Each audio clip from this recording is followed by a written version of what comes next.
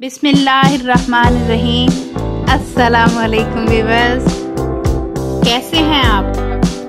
Welcome to my channel kitchen movie.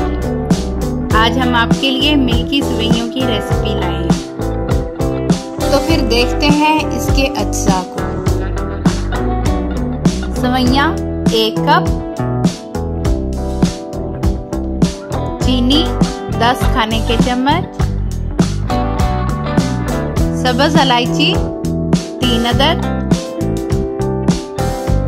दूध 1 litre, पिस्ता garnish के लिए, बादाम गार्निश के लिए। तो चलें फिर इसे बनाना शुरू करते हैं। बर्तन को गरम करें, इसमें 1 टेबलस्पून घी, मक्खन या कुकिंग ऑयल डाल लें। अब इलायची भी इसमें शामिल कर दें और इलायची की खुशबू आने तक पका लें।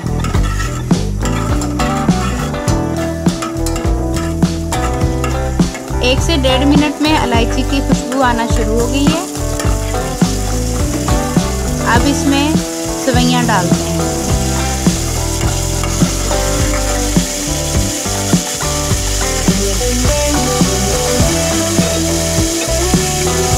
सवैयों को तोड़कर छोटा करके डालें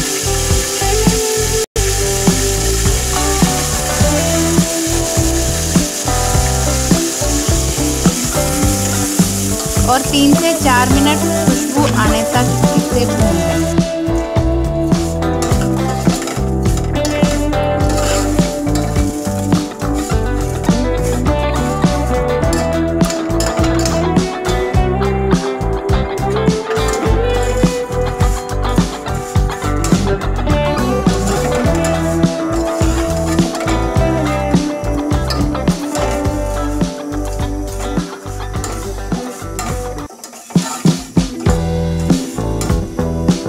सवैयां भुन गई हैं और खुशबू आने लगी है।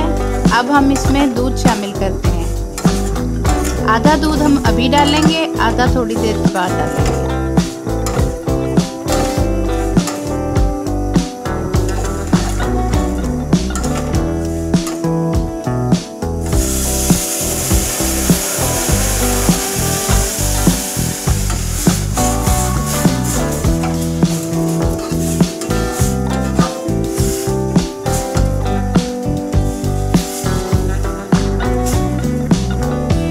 इसमें चीनी भी शामिल कर दें और दूध को गाढ़ा होने दें। हमारा दूध गाढ़ा हो गया है। अब हम इसमें बाकी दूध भी डाल लेते हैं।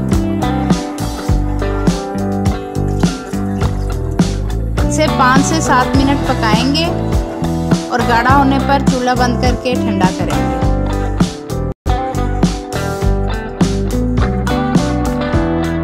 लें जनाब, हमारी मिल्की सवैयां 10 मिनट में तैयार हो गई हैं। इसे पिस्ते और बादाम से गार्निश कर लें।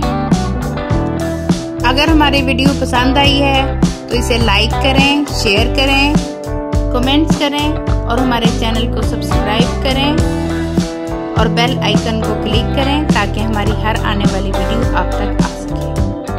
अब तक के लिए इतना ही। मुझे दें इजाज़त। अल्लाह हाफिज़।